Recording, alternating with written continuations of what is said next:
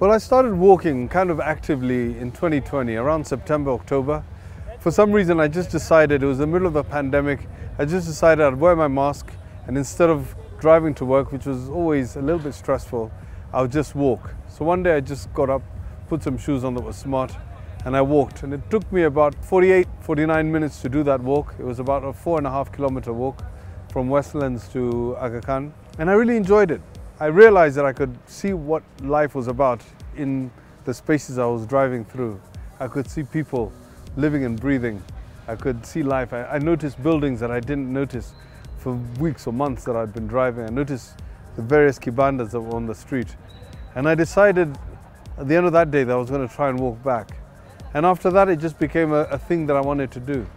I had like 48 minutes to myself every morning.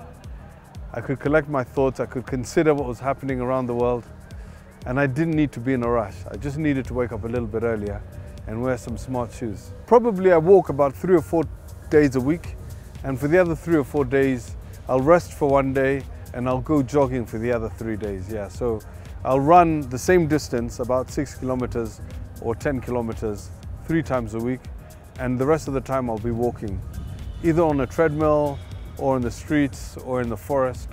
Change the environment to have a different experience every time, but I try and do that almost religiously so that there's no more than 1 or 2 days a week when I'm not either walking deliberately or running deliberately.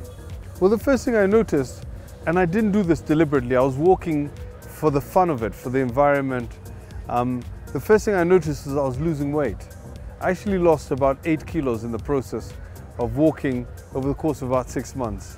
And that was a side effect that I wasn't anticipating or planning. I didn't make any changes to my diet except I stopped eating chocolate. Everything else I accepted.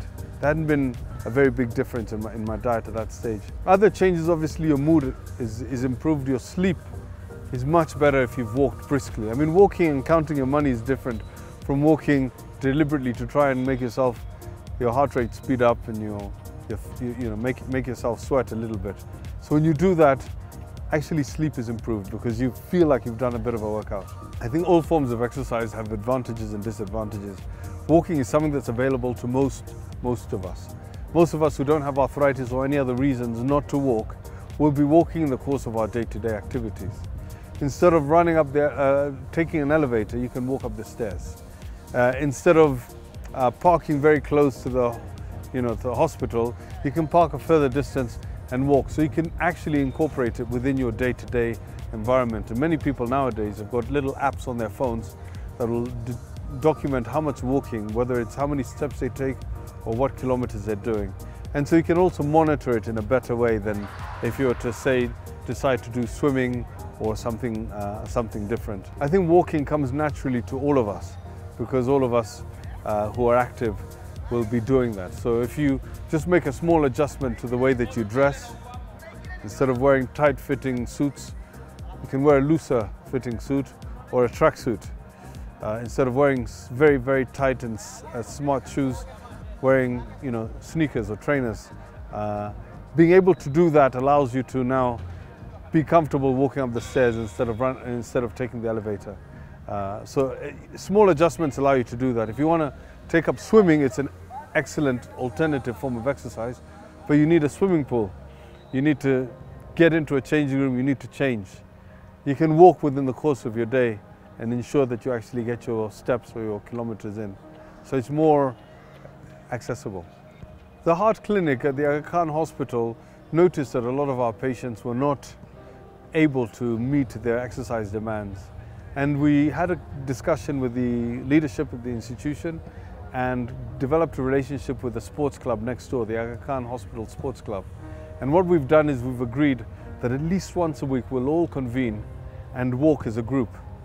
Different rates at different speeds, but everyone will meet and walk. And it's great because it allows us to reconnect with our friends, spend some time networking, meeting people that we haven't necessarily had the opportunity to meet. A lot of people who want to meet me know that on a Tuesday I'll be here on the field and they'll actually come and look for me. On average, we've probably got about 200 people on our WhatsApp group. On average, we have between 30 and 40 people at any given moment attending the walk, and the walk starts between 5 o'clock and 7 o'clock. So probably we have about 50 people walking from different parts of the hospital, and a few patients joining us as well. But we're expecting this to grow because the institution is much bigger than that, and all of us deserve to incorporate this within our lifestyles.